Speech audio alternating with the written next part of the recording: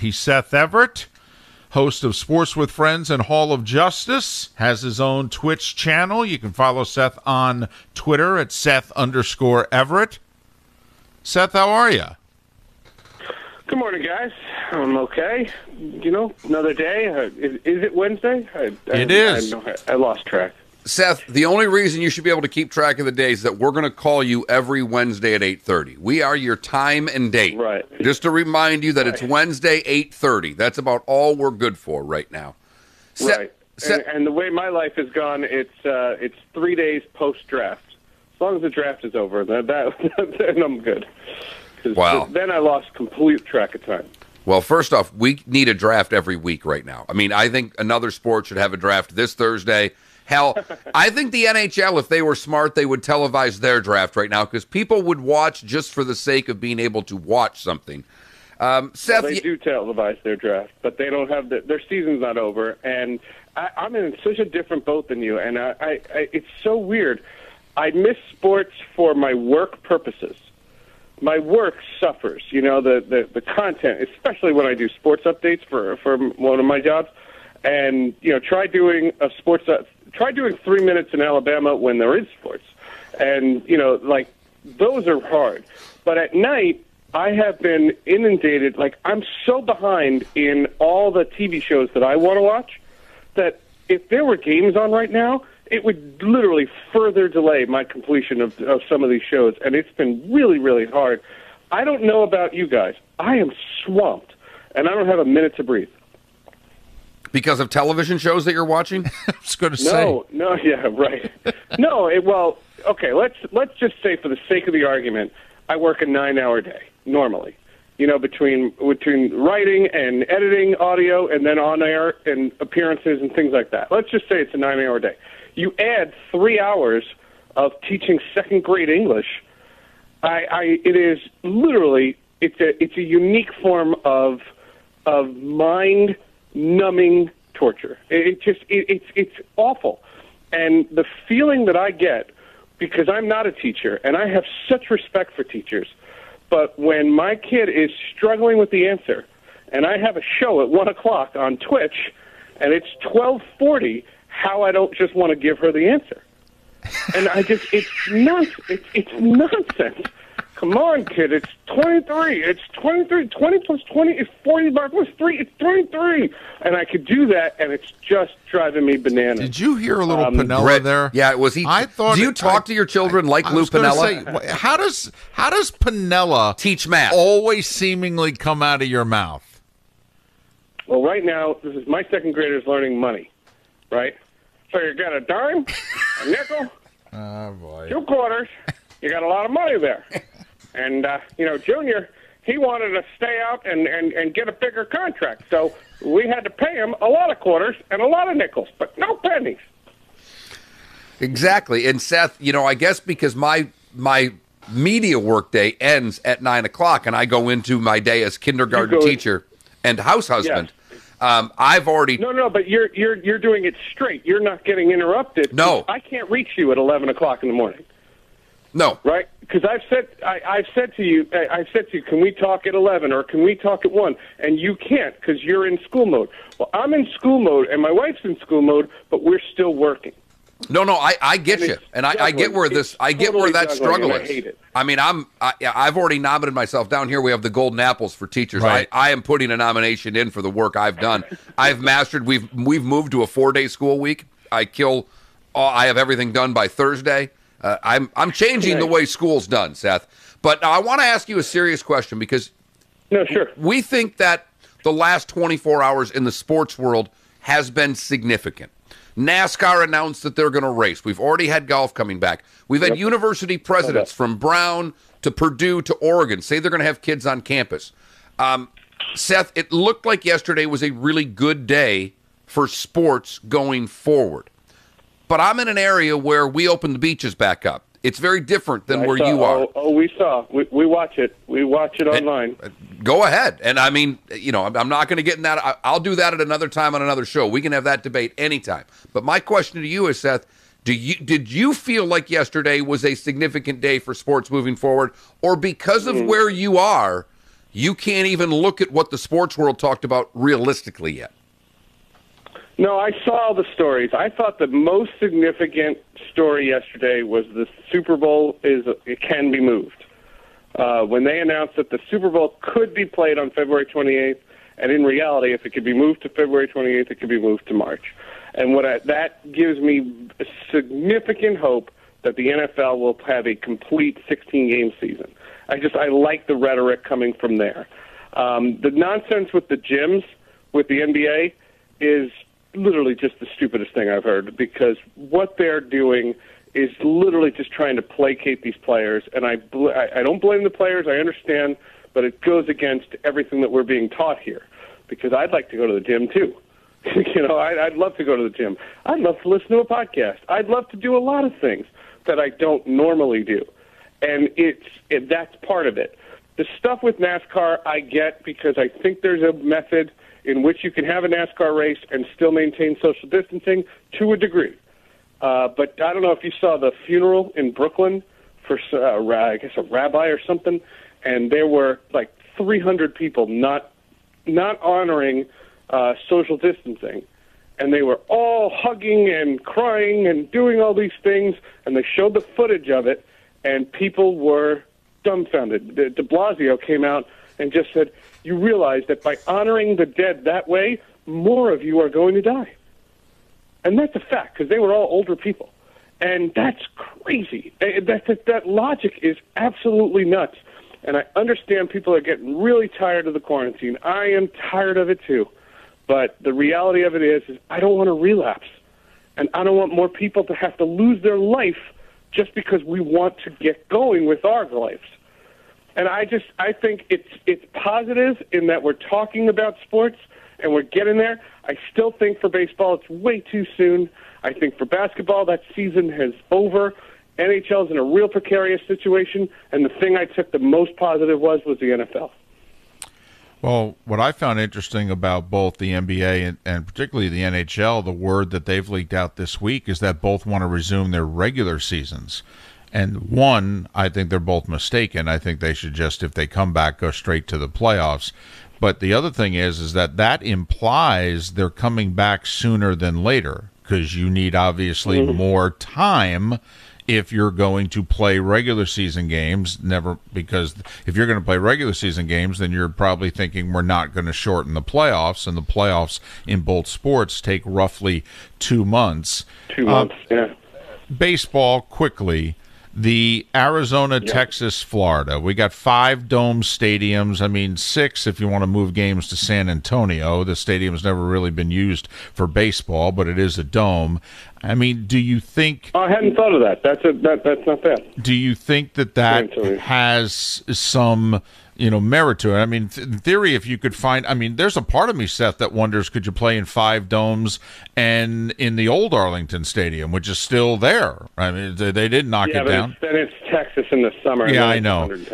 But that's 5 domes. That could go to San Antonio and make 6. I mean, now in theory, you could move every division. You could just say, here's your stadium. I mean, you could put the AL East at the top, couldn't you? Well, the way they're talking about is having 3 10-team divisions. Yes, and a Florida, a Texas, and an Arizona, I guess you call it, or Cactus. The way they're talking about it, again, to me, it's just about testing. It's just about making sure you can police a quarantine.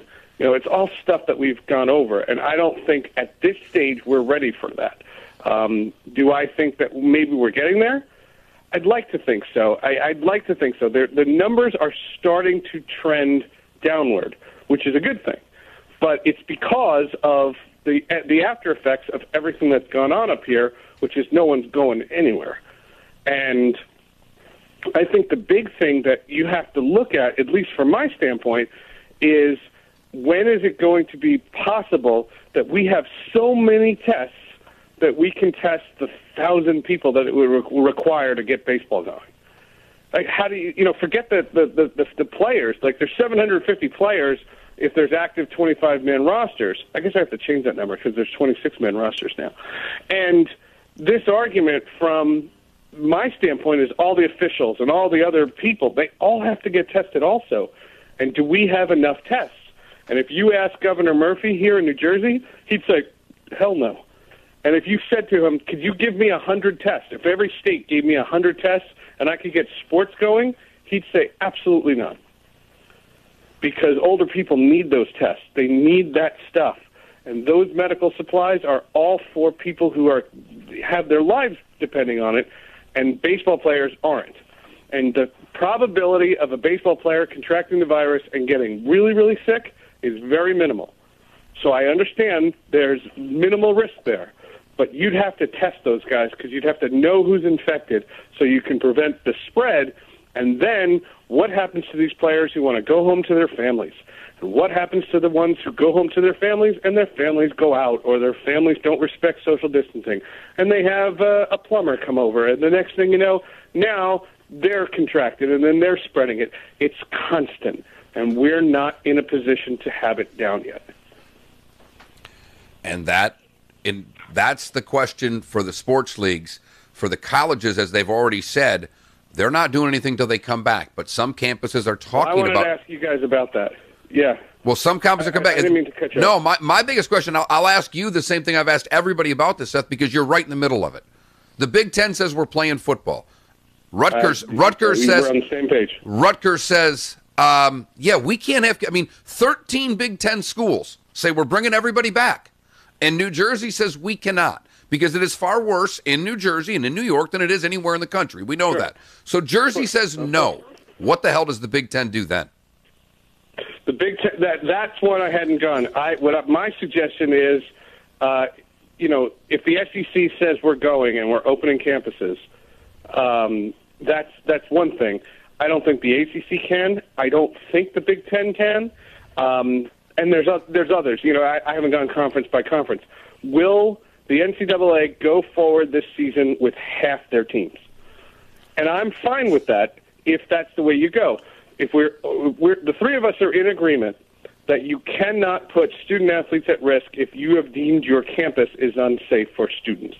Correct. Yes. If you're not having students on campus, you can't have student athletes. Correct. So that's one rule.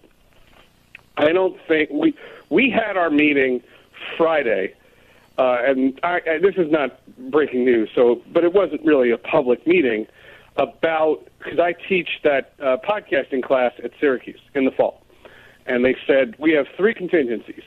Scenario A, we start on time. Scenario B, we are delayed. We start online, but we get to campus at some point during the semester. And scenario 3 is you're entirely online, and you as a teacher have to be prepared for all three.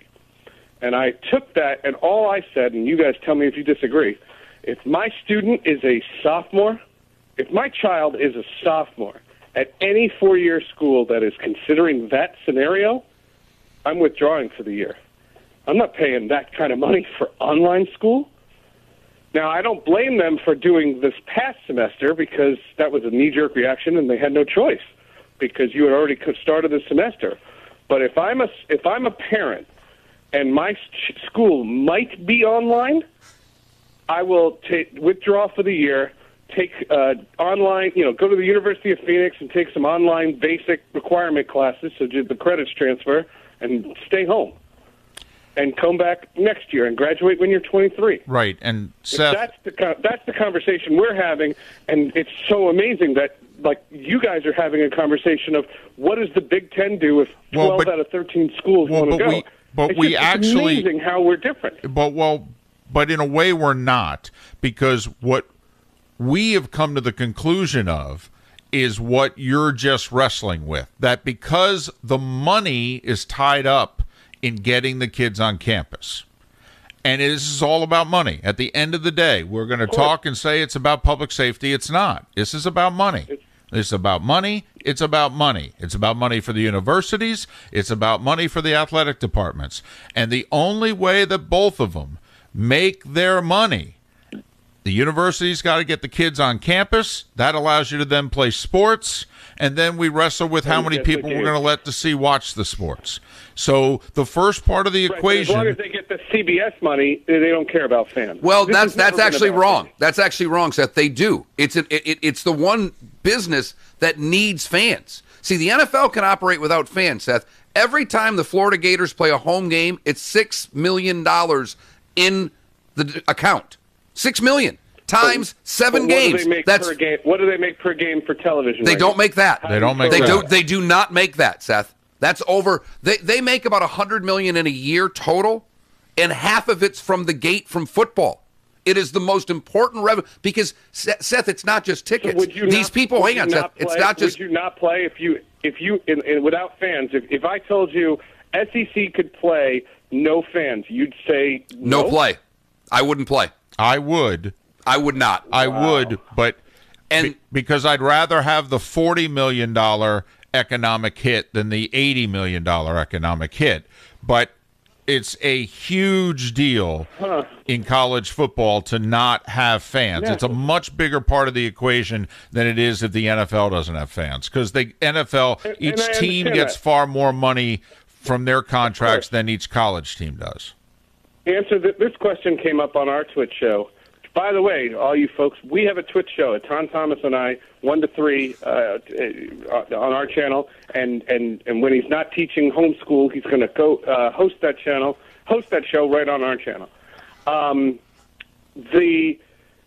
Is there an SEC school? And I didn't have an example of this, but is there an SEC school that if you wiped out the college football season, that school is in danger of filing for bankruptcy and going under? Well, shutting its doors permanently. I'll say this. Louisiana has had a lot of money problems in recent years. And post-Katrina. Yeah. LSU's football program is 85+% of the athletic department. And considering depending on the school, like Alabama's got a 3-phase stadium project that's in the works right now. They're dependent on all this money. File for bankruptcy is a little too severe from a university standpoint, but you could make the case in a business sense that athletic departments would be bankrupt if they don't play football. And if you're talking about LSU and the idea that Fauci says, let's just say for the sake of the argument, Fauci says kids can go on campus, but they can't have roommates. They have to practice social distancing, and the classes, they have to be 6 feet apart, and all those things. And yes, you can play football, but it has to be supervised and quarantined. If you said all that, because all that's realistic, but fans can't come to stadiums, you're saying the SEC would say no games? I don't know what the SEC would say. I'm saying the SEC would say, thank you, Dr. Fauci. We'll take that under recommendation, and then they would go play football with fans in the stands. That's what I think. Available here. Go online. That's what I think would happen also. And the funny thing is that, Seth, what you just said, to me, all of it's plausible except for if those are the recommendations, you can't play football. If you're letting everybody back in on campus, but you have to have social distancing, you can't have 2 linemen line up next to one another and spit on each other for 3 hours. Point. Right. I mean, John's point is saying this is because he's an AAU coach, and he literally, his players are itching to play. And all he keeps saying is, he says, this is not under control enough, and there's too many restrictions to do it properly. And he's right. And he thinks all these plans are stupid because he thinks it's all premature. He also had open heart surgery. Remember, Tom Thomas, during his NBA career, had open heart surgery, and he has zero immune system. And he has not left his house since the Syracuse, North Carolina game, not in the ACC tournament, at the Dome when they retired John Wallace's number on February 29th. He got home March 2nd and has not left his home since for anything. He's gone to his backyard. That's it. And he's in Maryland. And that's the part of this. And you described the big thing there, though. There's a pre-existing condition. And that's a totally separate issue from the rest of the population. I mean, that has to be established first and foremost.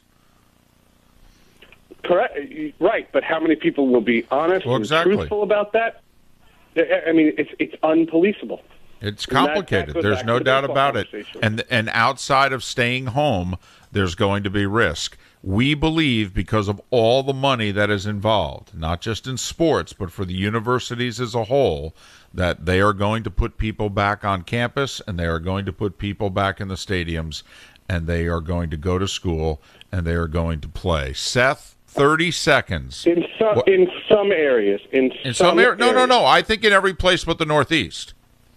And only in certain areas of the Northeast, because we've already had the president of Brown University say that they're planning on everything being, quote unquote, normal come August. But Seth, we're pressed for time. Quickly, Sports with Friends, Hall of Justice. Gary Green is the owner of 3 minor league teams. We talk about the impact of this on the minor league situation. Fascinating conversation about how that industry and how baseball was trying to contract 40 teams before the coronavirus, and how they're going to use the coronavirus as an excuse to wipe out even more teams.